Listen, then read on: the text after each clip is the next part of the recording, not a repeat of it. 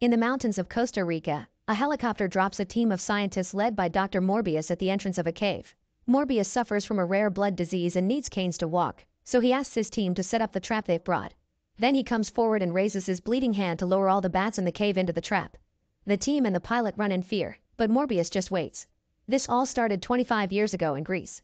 Young Morbius lives in the hospital, where Dr. Nicholas introduces him to a boy that Morbius nicknames Milo. Both kids suffer from the same rare blood disease and immediately hit it off, sharing the same wish to be normal. While they're chatting, Milo's machine suddenly malfunctions and he passes out. Morbius takes a spring from his pen to quickly fix the machine and Milo immediately wakes up. Nicholas is very impressed by Morbius' intelligence and decides to send him to an exclusive school in New York, but Morbius only accepts after Nicholas promises to take care of Milo. Before leaving, Morbius writes a letter to Milo, promising he'll find a cure for their disease. The letter accidentally falls from Milo's hands and he goes to find it, only to discover some mean kids from the school nearby are reading it and making fun of him for it. The group begins beating Milo up for fun, but thankfully Nicholas arrives and scares them away before they can cause serious damage, and he has to stop Milo from trying to get revenge too. Morbius manages to get his doctoral degree when he turns 19 and eventually develops an artificial blood that saves millions of lives. The King of Sweden wants to give him the Nobel Prize, but he turns it down because he discovered the artificial blood by accident while trying to find a cure for his illness.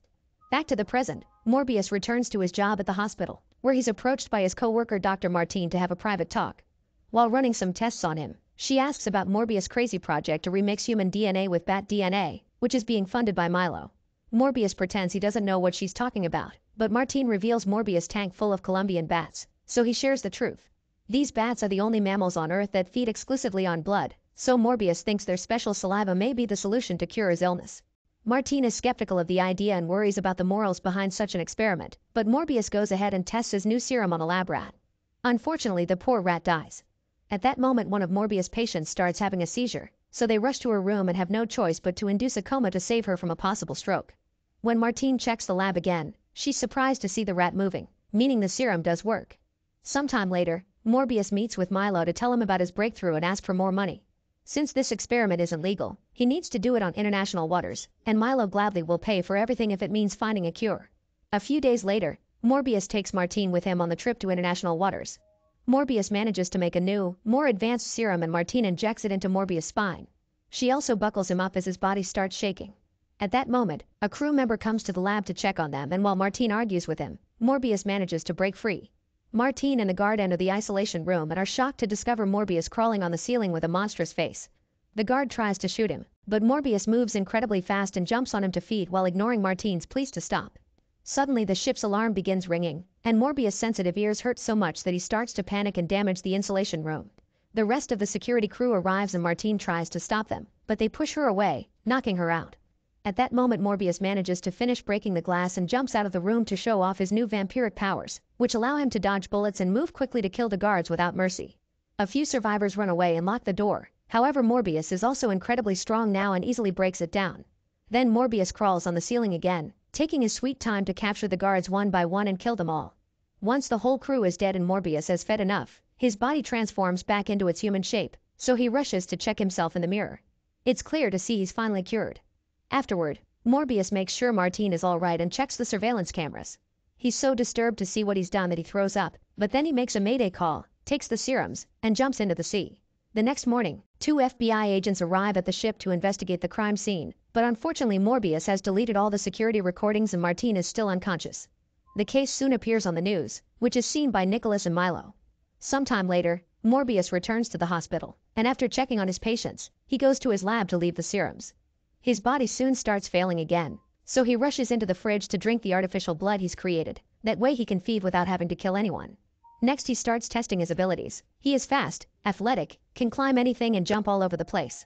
When he enters the tank with the bats, they fly around him respectfully, and Morbius feels a kinship with them. He also discovers that he's developed echolocation just like a bat, so he tests it by throwing a ball around the room and catching it with his eyes closed. Unfortunately, these powers only last as long as he feeds. The artificial blood keeps him stable for 6 hours, but the timing is growing shorter and he knows he'll need real blood soon. To test this further, he locks himself up in an isolated room. A few hours later, Milo comes to visit and finds him in an extremely weak state. Morbius asks for blood by writing it on the glass with his own, so Milo brings him a few bags from the freezer. As soon as he feeds, Morbius recovers and is strong again, and Milo is amazed by this cure. However, when Milo asks to be injected too, Morbius tells him he's made a mistake and that this cure is a curse. Milo keeps insisting, so Morbius gets aggressive and kicks him out. Meanwhile, Martine finally wakes up and is visited by the FBI agents, who show her disturbing pictures of the bodies on the ship. However, Martine pretends she doesn't remember what happened that night. Later in the evening, a nurse is working late and notices the lights behaving strangely. She begins running away in fear, but she's still caught by a vampiric creature that kills her. When the body is found in the morning, Morbius is as surprised as his co-workers and thinks he may have done it. Questioning his own sanity, Morbius runs to the lab and takes a few fake blood bags before leaving. On his way out, he's confronted by the FBI agents, who ask questions about the experiments and decide to arrest him. Morbius immediately defends himself and knocks them down with just a few moves, then he escapes by climbing the stairs as he dodges bullets from a cop.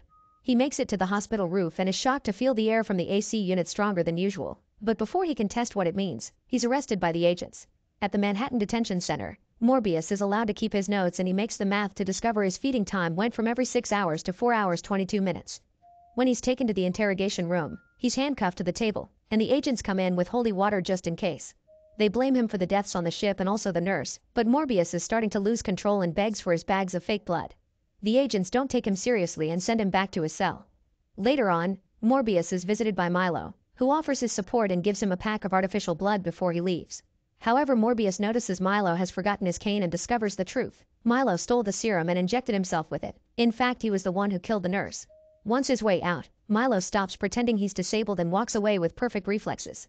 Furious, Morbius drinks the blood and transforms into his vampiric form to escape the cell through the window.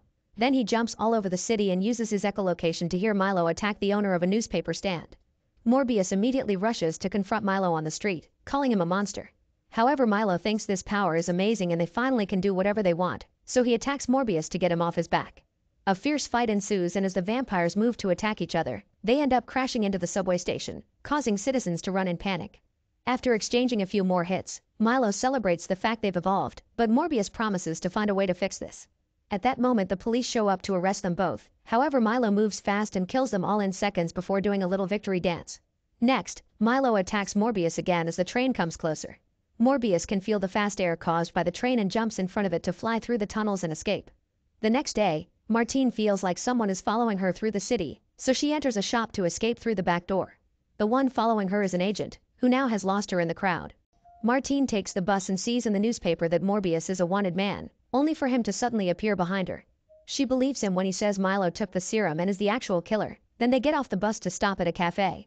While they chat, Morbius overhears two criminals mentioning a lab, so he asks Martine for a few things before following them. After taking the artificial blood Martine got for him, Morbius finds the thugs inside a lab where they counterfeit money.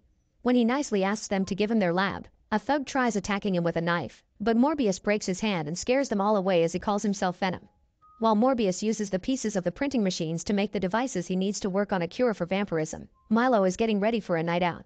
After dancing around the apartment while getting dressed, he goes to a nightclub and flirts with a beautiful woman, but a guy says he saw her first and pushes him away. Milo manages to keep his powers under control and leaves. However, he waits outside, and when the guy comes out with his friends, he kills them all. Moments later, Martine goes to Morbius' hospital lab to grab a few things and finds Milo there asking for his friend. Martine swears she doesn't know where Morbius is and makes him leave without a fuss. Meanwhile, the FBI agents break into Martine's place, but neither she nor her cat are there. It's then revealed that Martine is hiding with Morbius at the new lab and she brought her cat with her. While trying to feed it, she accidentally cuts her finger, and Morbius has to make an extra effort not to react to the smell of her blood. Afterward, they share a moment on the roof and kiss, unaware that Milo watches them from afar. The next morning, the FBI agents find the dead guys outside the bar and check the security cameras to discover Milo is the actual murderer. Nicholas sees the update on the news and goes to see Milo, asking him to stop killing people. Milo is tired of the doctor's pity, and after pointing out Morbius always was the favorite, he attacks Nicholas, leaving him seriously wounded. Meanwhile, Morbius manages to develop an antibody that will harm only a vampiric body. He makes 2 bottles, one for Milo and one for Martine to use on himself when the time comes. At that moment, he gets a call from Nicholas asking for help and he rushes to Milo's apartment. Unfortunately, Nicholas only manages to beg Morbius to stop Milo before dying. At the same time, Milo kidnaps Martine and makes her say Morbius' name until he hears it with his power. After finding their location with his echolocation, Morbius flies through the city and finds Martine on a roof, bleeding from an injury by Milo. She wants Morbius to feed on her so she can die being useful, but Morbius kisses her instead, causing a drop of his own blood to fall in her mouth. At that moment, Martine dies, so Morbius gives in to his fury and feeds on her. Then Milo appears on the roof too, so Morbius jumps on him and both fall off the edge. On their way down, the vampires continue to attack each other and crash through a building a few times before they begin falling again. Milo hits Morbius extra hard and causes him to land on a platform, where he grabs him by the leg and throws him against a glowing sign. When Morbius falls one more time, Milo jumps on him and drags him against a building before they hit the street, only to go through the pavement and land on a tunnel. While Milo laughs like a maniac, Morbius sends a powerful echolocation wave through the tunnel with his voice and then through the water with his hand.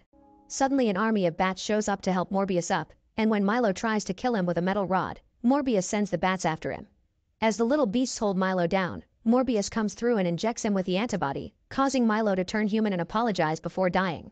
At that moment the FBI agents arrive with the police, so Morbius hides among the bats to fly out of the tunnel safely.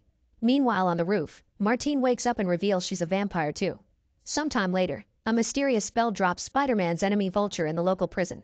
Since he came from another universe, nobody knows who he is here and the police immediately release him. Soon Vulture manages to remake his villain costume and approaches Morbius to team up.